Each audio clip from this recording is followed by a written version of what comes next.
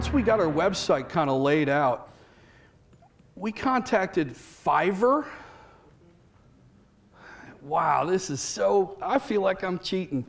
You know, Fiverr is a place you post a job, people bid on it for $5, $5 for this, $5 for that. So once I got our look down for our website, we posted on Fiverr, hey, I want the page for YouTube, I want the page for Twitter, I want the page for Facebook, and they made sure all the graphics would turn out well, whether you were on Twitter, Facebook, or any of the others, whether you were on a phone or a computer. If we would have done that, it would take weeks to figure out, well, we can't put the logo right there. You got to move it off to the center because when it's on a phone, it cuts these two ends off. But on Twitter, it goes over here, and on Facebook, it's over here. $5, $5, $5 costs us $57 to have a home page for all those different websites. Say, you got to do it.